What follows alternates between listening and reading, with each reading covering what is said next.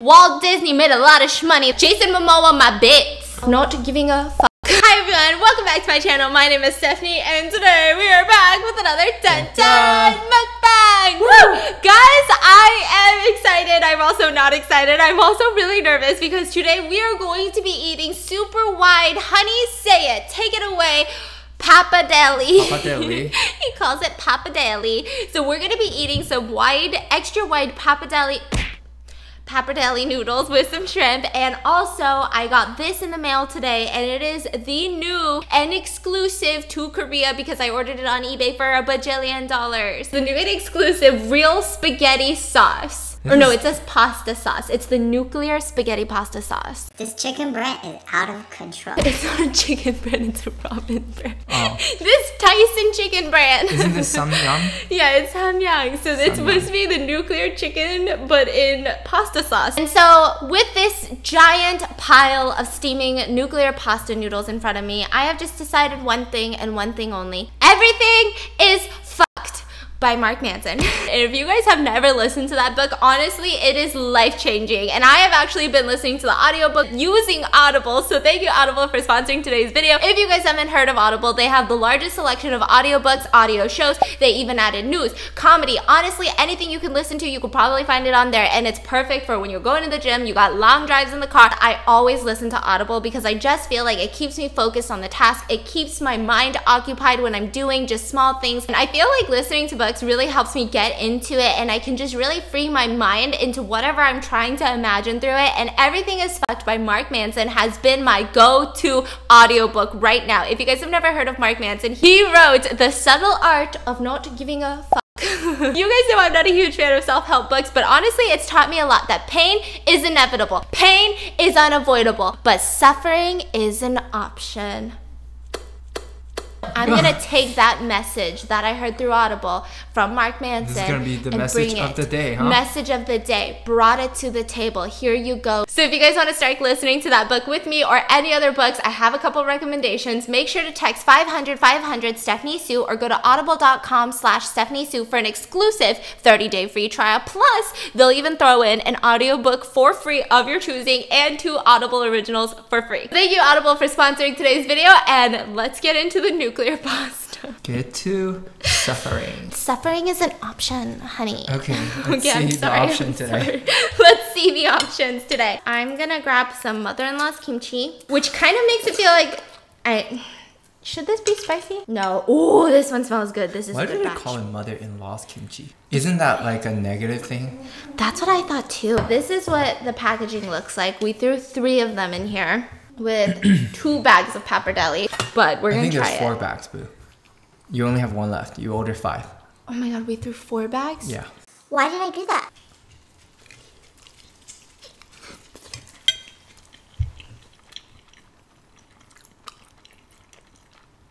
I must be nuts.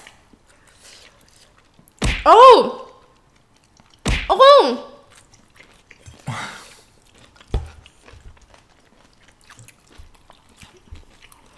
Ooh!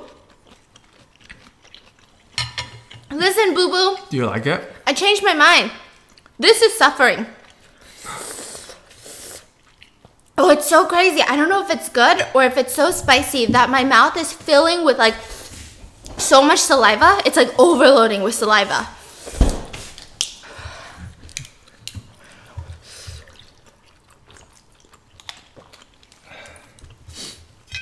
The flavor doesn't really taste like spaghetti to you, does it? Not to me.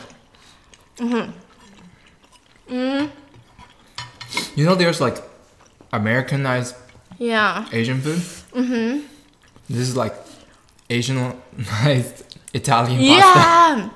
It's very interesting. That's such an accurate description. It doesn't have like that creaminess of like a spaghetti. It's like, imagine mixing maybe Jollibee with nuclear sauce. Okay, let's just move it. I'm just gonna.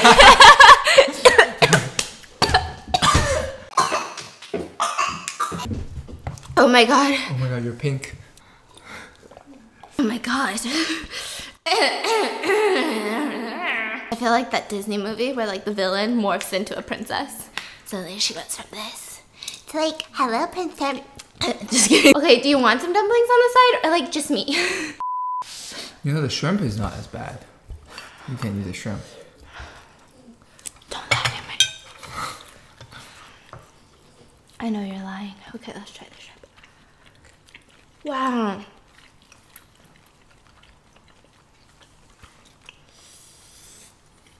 Holy cow. Wow.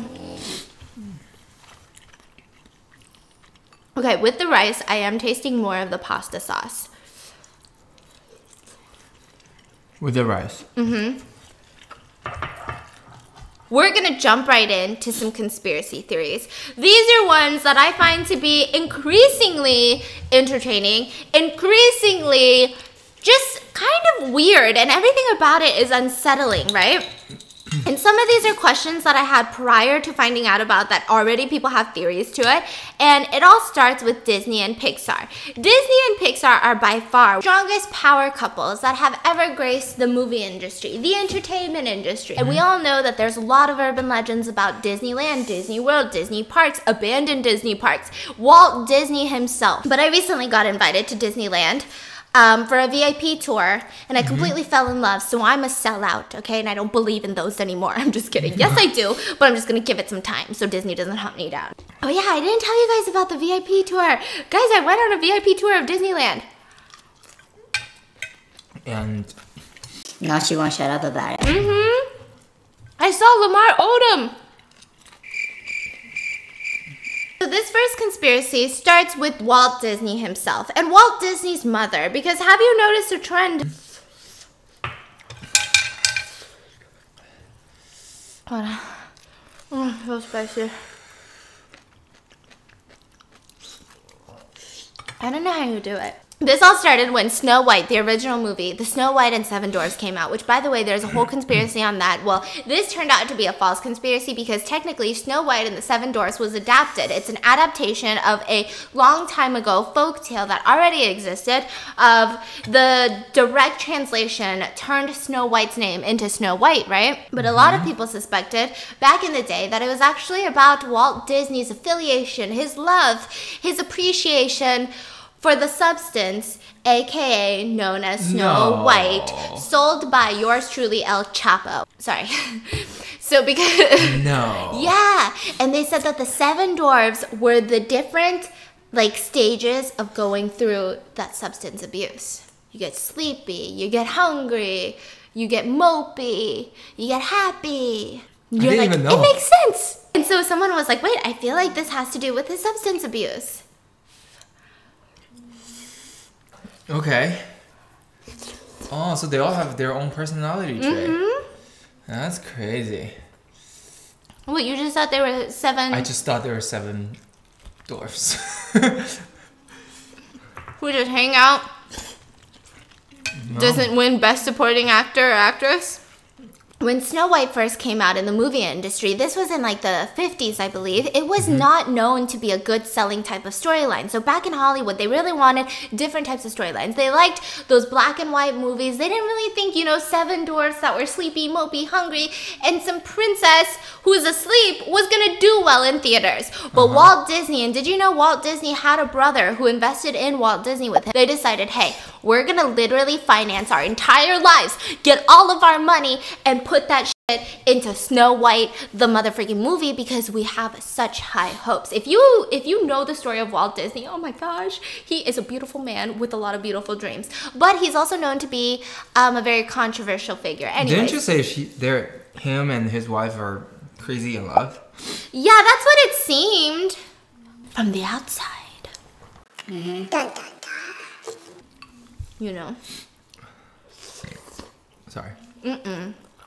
Okay, so they invested into Snow White. And it paid off. That was their first massive hit. Critical acclaim, critical praise. They also made a ton of movie. I think it was the highest grossing film of that era. And so with that money, they just had so much money. I'm talking shmoney. Walt Disney made a lot of shmoney that time, okay?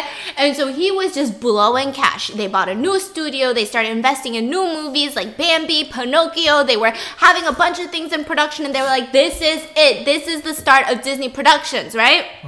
And they also decided, hey, now that we've pretty much lived in California for a while, now that we have all of this extra cash, why don't we buy our parents a beautiful home in North Hollywood, right? Because right now they're living in Portland, Oregon. Bring them over to North Hollywood. We're so busy these days, we can't go and see them. We're bad kids. But if they're here, we can always go visit them. And so Walt and Ron, they invested a bunch of money buying this North Hollywood beautiful home. And Walt was, I believe, the one in charge of, you know, setting up all the other things. Setting up a furnace so that they can stay warm during the winter months or during night, etc. You know, getting a refrigerator, etc. So Walt is furniture shopping? Okay.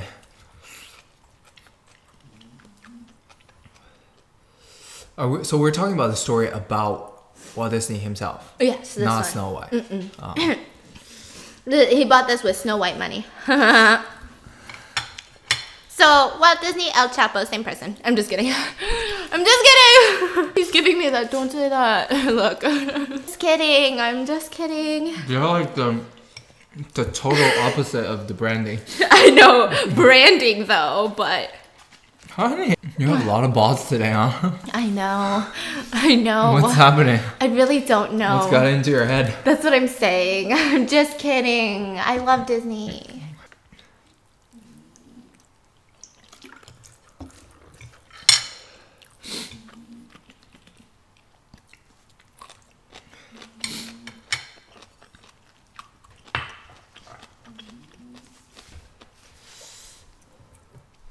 Even with rice, it's so spicy. I know, I need a break. So they bought the house, they put in a furnace, they put in all the things that they need.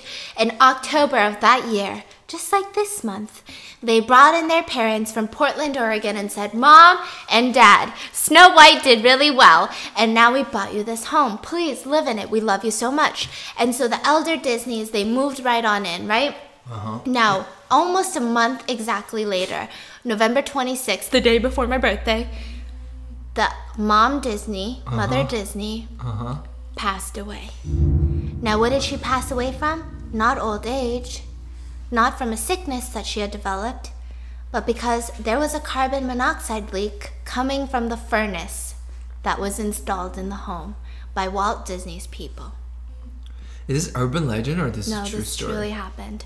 And so Ron and Walt were thinking, you know, why? What happened? What could have possibly gone wrong? You know, carbon monoxide is a silent killer, like they say. And so they bring in a bunch of experts to, you know, check out the home, make sure everything was done correctly, because the only thing that's changed is the move. She couldn't have been that stressed out from the move. She couldn't have been that tired from the move that she asphyxiated and passed away. And so they did all of this research, and come to find out, the experts said, whoever installed the furnace has no knowledge of all the furnace requirements so that you're not leaking carbon monoxide or gas into your home. Or they do, and they had blatant disregard for it because none of it was done up to code. So who did it? Lowe's? You got some balls today too. And so they start looking into it, and Walt, sure enough, I believe he was the one in charge of hiring people to install the furnace, right? And so he took on so much guilt. He was literally heartbroken that he had bought this home, moved his parents here, and he installed the furnace, or his people installed the furnace, and his mom died from it. To the point where it's rumored that if you worked with Walt Disney, or if you knew him, anytime you brought up his mother, he would completely be very snappy. At one point, his young daughter Sharon even asked, hey Daddy, where are our grandparents? Like, after, you know, the grandfather had passed, where are they buried? He goes, I don't want to talk about it. He just would never talk to anyone about his mother's death. And that got to a lot of people, because there's one thing that you always remember in a lot of Disney movies. The evil queen. No. Stepmom. The hero almost never has a maternal figure. Why is that? Oh yeah, the mother always dies. Yeah. or is never in the story. And so urban legend has it, Walt Disney couldn't even bear to see the creation of maternal love, otherwise he would break down. He would rather act like it doesn't exist so that he doesn't have to see the love, because even in something like Lion King, you see the dad and the son bonding, and then the dad dies and you see the heartbreak and everybody cries, right? But you never really see the mom die. Or they die right away, that you never see the build up, that you build this connection with the mom. All these movies, the mom either dies right away. That's so true. Yeah. Because mother usually, like the love from mother usually is the bigger selling point than the dad and the son, or So they said you never see a maternal figure in it, which is very, very interesting. Now, some people could argue and say, hey, well, a lot of these are adaptations. And back in the day in literature and all these folk tales, they would always kill off the mom because that would force the hero. It's an easy way to force the kid to grow up really quick. Because when you look at, stories, just stories, not in real life, okay, don't at me, but think about Harry Potter. When the parents are dead, it forces Harry Potter to grow up really quickly and have these experiences that a lot of his friends who do have his parents still in their life, they don't have to experience, right? And so it's a very easy way to have a coming of age story, and that's the type of story that Disney is known for, coming of age stories, becoming more and more mature and like doing something heroic and courageous, right? What is that thing called? Development of character? Yeah, character development. We love character development. What does that mean? It's like developing as a character. Like you go for, like Khaleesi. She went from like, I don't want to be married off to this Khal Drogo. And then all of a sudden she's like, Jason Momoa, my bits. Yeah, sorry. I'm getting real ballsy today. They just grow up and they're like, stronger, better. They just glow up or grow up? Both. Oh. I see. And so a lot of people are saying, well, that's not necessarily true because that's a huge literature thing that people will do. It's just easy that way, right? Uh-huh. And by the way, a lot of his stories are adaptations from old folk tales. So it's not really a Disney problem. It's the fact that he just recreates a lot of these stories and they don't have a mom. Well then, what about things like Finding Nemo? Things that Pixar and Disney create together. Things that even down the line, they're not adaptations. They're new stories that have never been told. Why is the mom almost always never there? So it seems to be this perpetuated urban legend that none of the creators, the Imagineers is what they call it. I'm such a Disney lover now. That they don't want to dishonor Walt Disney's legacy of always not having a mom figure in the story. Is there any story from Disney with a mother? There's always an evil stepmom or someone becomes a mom figure. Like the new Maleficent, like Angelina Jolie is like... It's never good though. Yeah, but they never have like a true biological, I'm your mom, bit story. Wait, Nemo doesn't have a mom either? Mom dies in the beginning. What about the father? Father lives. Have you never seen Nemo? Do you know the premise of Nemo? Thank you for bringing up Nemo, because Nemo is the biggest theory of today. I don't want to trigger anybody, but I briefly read about it when I was young, but it's just not my childhood. I'm sorry. Do they do subs or dubs? Like when in China, if they play a Disney movie, is it voiced over with the Chinese language, like Mandarin or Cantonese? Or is it subtitles of like Mandarin? I don't know. I never really watched Disney growing up. I'm sorry. He's like, I'm sorry. Yeah, so I don't get this happiest place in the world conspiracy, like, yeah. Can't relate. Wow. Have you ever watched the Black Cat Policeman? He's like, have you ever watched the kid with the big head and the dad with the small skinny head? Have you ever watched that? Exactly. Monkey King. Have you ever watched Monkey King? You made me watch Monkey King with you. I didn't make you watch. Oh, you watched the movie. You never watched the cartoon. There's a cartoon? Yeah, the cartoon is the OG. Good? Is it good? Yeah, there's the TV show. The movie was too. good. I thought the movie was You good. watched one of the weird sequel. It was a little weird. I remember looking at you like, oh, you like this. Yeah, okay. no. Monkey King is weird. Yeah, Monkey King's a little weird. Yeah, but it's really good. Do you only like it because you are a monkey? No, everybody Not likes derogatory. His Chinese. Everybody likes Monkey King. No. Monkey King? I guess Monkey King is like Disney. You watch it every single year. Wait, what's like the Disney equivalent in China of a company? There's not really company. It's like Monkey King. You sound like a crazy person right now. Yeah, it's Monkey King. Yeah. It's crazy. Yeah. And you know what's interesting? There's also conspiracy about Monkey King too. What? About what? So the gist of the Monkey King story is they're all monks. They're going to the east. Monks. Yeah. Sorry, when you say monkey and monks too closely together, I'm like thinking, what kind of monkey is he talking about? I'm like, is it a type of monkey? Monks. Monks, yes. Okay. That's what I said. I'm just clarifying for the viewer. Okay. They're all monks. There's the how did I say it? Shifu, main master monk, and then he's a human, and he went out there. Oh man, I can start like 81 episodes on this. Me regrets ever asking what it was the even question I asked. No. Okay. Really quickly, he's the main one. So he lives in a world that there's a lot of ghosts and spirits and devils and all of that, right? He lives in that world.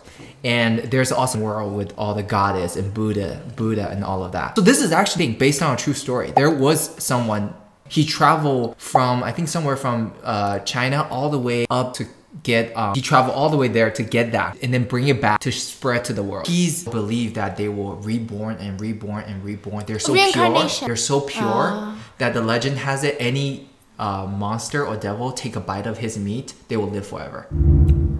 So he literally a walking meal, a whole ass snack. Yeah, but the most delicious. Basically, every monster in the world is going crazy over him. So the Buddha say, I will give you three monsters.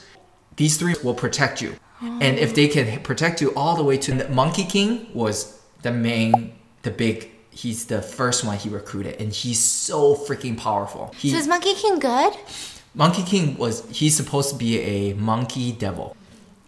So is he good? His nature is bad. But this whole way you see the main master teaching him how to be a good one throughout the whole journey. He is so powerful. So if he was bad, it'd be so bad for everyone. It was bad. Eventually the biggest Buddha locked him under his mountain for 500 years. Okay, so do people sorry, trying to phrase this correctly. Do people believe that the Monkey King kind of known as an urban legend, or it truly happened in real life? It's an urban legend, baby. Sorry, you never want to offend people. So Monkey King, here's his skills, okay? He is so talented. Yes. He can turn into anything.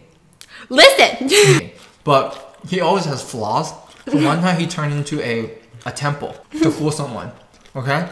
But because he has a tail, so his tail turned into a flag. A flagpole? Flagpole right behind the temple. No. So they look at this temple and they say, why is there a flagpole right behind the temple? This doesn't make any sense. Okay, so the person that traveled is based on a real story.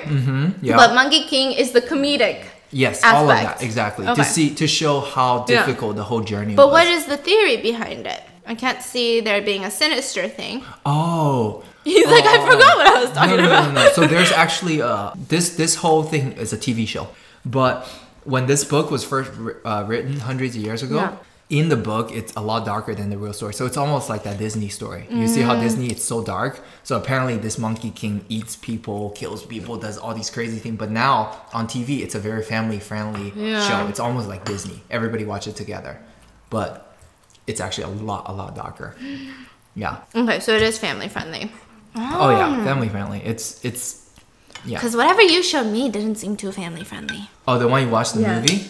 Oh, that's something else. Anyways, I don't know if any of that makes sense to you. No, it made a lot of sense. Yeah, that's when I hear Disney, that's how I feel. I'm just kidding. So Finding Nemo is not similar at all to the Monkey King, sorry. Okay, I'm gonna explain the plot line just so I could refresh y'all's minds, because I wasn't a huge fan of Finding Nemo or the Finding Dory series.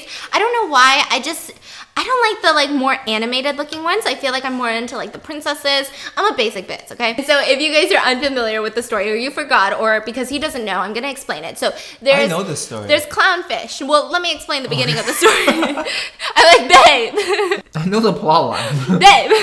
Okay. So in In the beginning of the movie, if you guys don't know, Nemo and his dad and all of his family are part of the clownfish species in the Great Waters, right? And did you know all of the writers, the producers, all the directors, anyone who worked on the Finding Nemo series, they actually underwent an aquatic life training so that they could understand all of like the features of each species, right?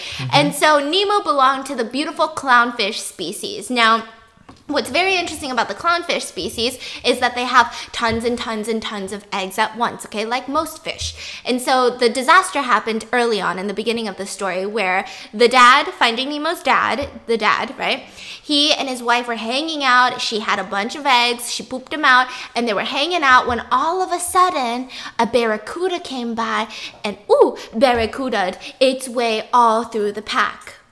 Ate all the fish? Ate all the fish, right? Except for the dad. All of the eggs had died along with the mom. The mom died.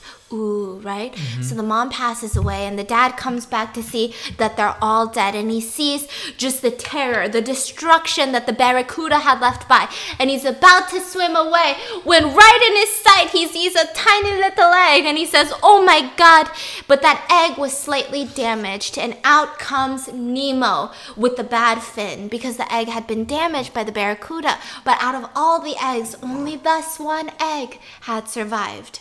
And that was Nemo. And that's why the dad becomes so incredibly overprotective of Nemo. And he has a bad fin, so he's not the best swimmer, right? I didn't know he had a bad fin. He had a bad fin. Yeah, and his entire dream when you have an overprotective parent is to touch butts. I'm sorry? He's trying to very calmly. Excuse me? Pardon? Touch butts? Touch butts. And so his one thing he always wanted to do is go up to a boat and touch the butt of a boat. Right, so he goes, I want to go touch the butt. I don't think he says it like that. Probably more family friendly than this, right? And so that's his life goal. And the dad is so upset because you don't know what's up there. You stay down here with me. You don't go up there, okay? And so one day the dad is talking to the teachers of the school of fish. Clever. And all of a sudden he turns around and Nemo had gone. And now Nemo, what you don't see, gets scooped up by a scuba diver and taken into the boat of the butt that he just touched, because the scuba diver wants to keep this clownfish. Ooh, goldfish, yum, fun, right? Like in an aquarium, okay, as a gift, right?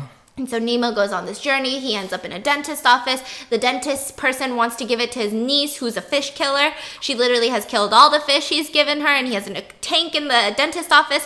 It's a long story. Either way, his dad goes on a journey to go find Nemo, okay? Finding Nemo, hence the movie name. He meets some sharks, he meets some turtles, some seagulls. Essentially, he goes through a journey through the ocean, the Sydney Harbor, meets Dory, the one that forgets everything, and finally is reunited with Nemo at the end, right? Now, here is the theory behind it all. Finding Nemo, that's the name of the movie. Nemo in Latin means no one. So the name of the movie would be Finding No One. The dad forgets he doesn't have a kid. The movie theory is that all the eggs had died. And the dad came up with Nemo so he wouldn't lose his mind. So essentially, what you see in the movie, right, and I rewatched this clip of the movie, is that he looks at where all the destruction was, and it's almost like this blue haze was cast upon the scene, right? And he's about to swim away, and then he does one last look, and he sees the egg. And the truth is, there was no egg, but he's like swimming away, and he's like, I can't do this. And so he turns back, and suddenly there's an egg. Right? And so he goes on this journey, and every person he meets, every group of species he meets is another stage of grief. So you have denial because he meets some sharks and they go, we're not eating fish no more, you know? They're in denial of their primal instinct to eat fish. What are you gonna eat? And at the end, Dory, she bleeds a little bit and the sharks go crazy because they smell the blood of a fish. Right? Yeah. And so you go through denial. And Dory, the reason that Dory is so important to the movie is the fact that she forgets. And so they're saying the most important part of pain and loss is that eventually you must forget. So they said that there is actually nobody. He's finding no one because they all died. You know what, Boo? What? This just sounds like any literature class.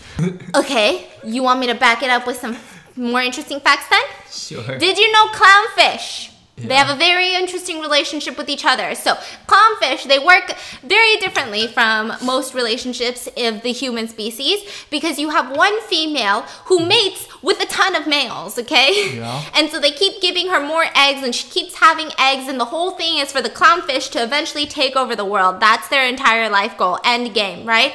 And so you've got this clownfish making a ton of babies, and if the mom ever dies, the female of the pack ever dies, one of the male will turn into the next female because they're born with both organs. I heard of that. Yes. So people also have the theory that it's very interesting because in the beginning of the movie, it's the dad looking for Finding Nemo, but by the time that they find Nemo, it's Nemo's mom. So there's that. It turned at the end. It was the mother. It should be. People were saying it should be. Because that's how clownfish work. And if all the Finding Nemo people that worked on it took aquatic life school, they would know that's how clownfish mate. So I'm just saying. Interesting. Okay. Still, it sounds like a literature class. Okay. Here's this.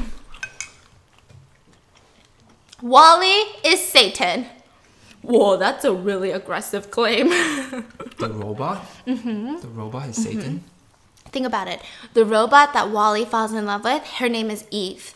And Wally is alone on Earth in destruction, cleaning up the mess. Why? There should have been other Wallys. There should have been other robots cleaning up Earth's destruction. Why was there only... Because he was the last one. Why? Where'd they go? Everything else was too old or broken or They out said of battery. he killed them.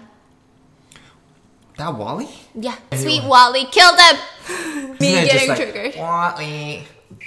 Killed him. Wally killed them all because he's a hoarder and he wanted to keep all the nice things. Okay, to hoarder himself. makes sense. He's a hoarder. Shh. And so he wanted to, you know He what? looks like a hoarder. Do you work for Pixar? And so he killed all the other robots, right? And now he's hoarding up all these material goods because this gets very religious, which by the way, I must have you guys know that I am not biased. I'm not very religious, but I respect all religions. So I hope this takes no offense. And I also hope this doesn't feel like me preaching something because I'm not, right? And so they're saying that he is like Satan and he is too obsessed with material goods within the Christianity faith is not a good thing. You don't want to do that. They always say don't be materialistic because that is a sin, right? And so he's obsessed with these material goods, kills off all of his robot friends. This young robot by the name of Eve comes in and he pretty much tempts her with this tiny little seed of wildlife, almost like what you say, an apple from the apple tree. Back in the day in religion. And so then Eve brings this seedling back up to the mothership where all of these humans are technically living in paradise. Why, you ask? Because they're not plagued by the things that in the Bible are known as plagues, right? Which means as what? Are known as bad things for humankind, such as war, famine, diseases, death, murders, etc. Those are all bad things that humanity is going to experience because at first it wasn't created that way. And so they're all living their dreams in paradise. No conflict, no need for anything. They don't work for anything. And they just have all these robots serving their every whim. And then they see this seed. And the captain is the only one that knows about Earth. Everyone at this point has been multiple generations past. They don't know that Earth exists. But the captain on that mothership knows about Earth. And he goes, that seed means we can build something on Earth again.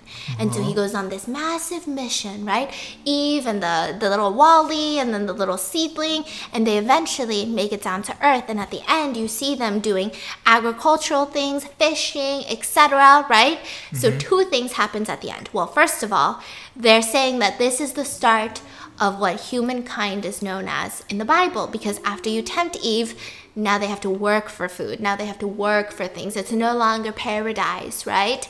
And on top of that, how did they get it? You have one seedling, but then all of a sudden you see these people with fish, species, building buildings, all this plant, how, right? Because they probably brought some specimen to the mothership, aka Noah's Ark. So that was a whole conspiracy. There's a whole Disney Pixar conspiracy too. That all of them just spread some weird messages. I don't know. I think this is a bunch of people that have too much free time, he said. Exactly. That's what you think about everything. It's someone who's thinking too much into a situation. I don't know, man. Sometimes it's not that complicated.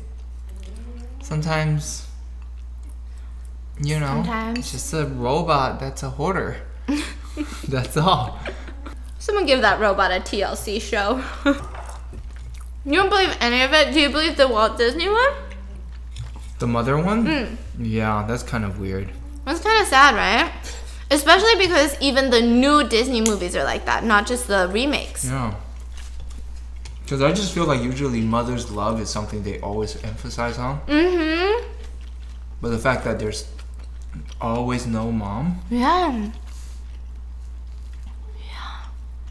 So weird. Mm-hmm. Yeah, that makes sense. Yeah, but apparently Walt Disney really loved his wife. You know what Why he do you say gifted her? apparently? He gifted her a perfumery shop in Disneyland. It's called Miss Antoinette's Perfumery, I believe. So she can sell her perfume that she makes?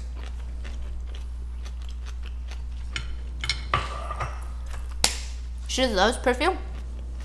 So he built a perfumery shop for her so she can go there. Mm-hmm. I think that's marketing, but I like it. And he has like this beautiful butterfly thing in a restroom because she loves butterflies. Yeah, good marketing. Okay. That's cute though. It's really cute. A cute love story. It's really cute. So cute. Really cute. He even opens doors for her.